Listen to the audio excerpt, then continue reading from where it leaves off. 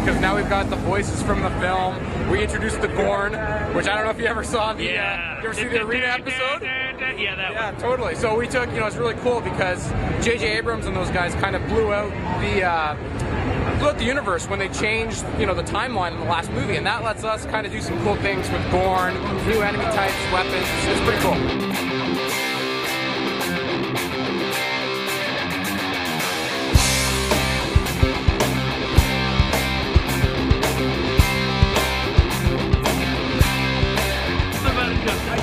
So Injustice is the next fighting game out at NetherRealm Studios. This time we're set solely in the DC universe.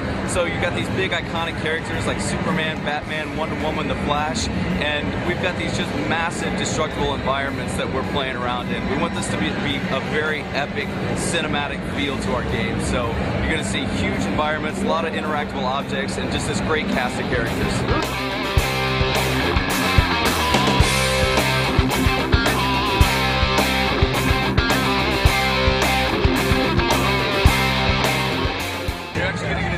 Experience when you're playing co-op versus single player. We still have all the great action and all the moments that made the Dead Space franchise what it is, but now I have an option to share that experience with friends, which if you think about it makes sense. Because if I go to a horror movie, I'm going to bring Elena with me so that we can team up and take down the terror together.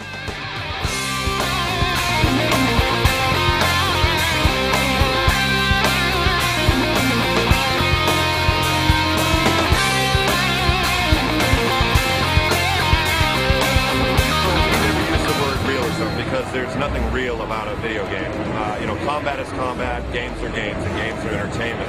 But we try to remain absolutely authentic and respectful, and like I said, pay tribute.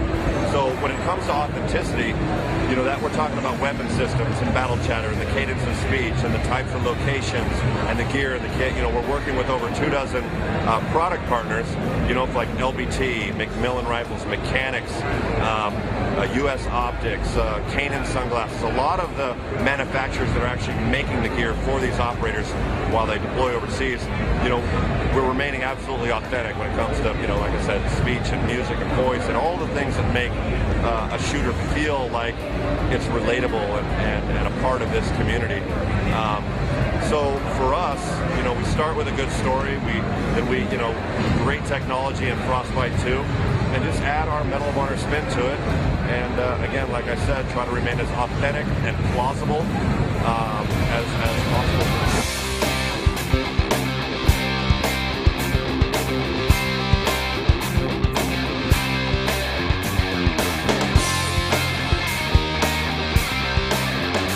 We're bringing back the city for a while now. The fans have been asking for it, so we're really happy to bring the city in the game.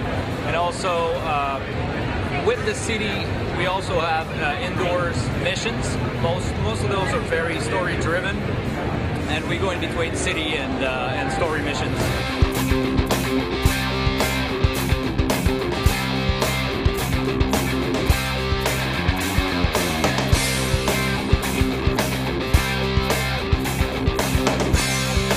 So Master Yensid called Sword Riku over to his mysterious tower and basically let him know that there's an impending threat and they're not currently strong enough to fight against him. The reason for that being that they've trained themselves how to use the Keyblade. They haven't gone through the proper training that the true Keyblade Masters should go through. So Yensid decides to send them to the Sleeping Worlds, where they're tasked to unlock 7 sleeping peoples. If they can come back from that mission successfully, they'll be granted new abilities, new powers, and be considered true Keyblade Masters.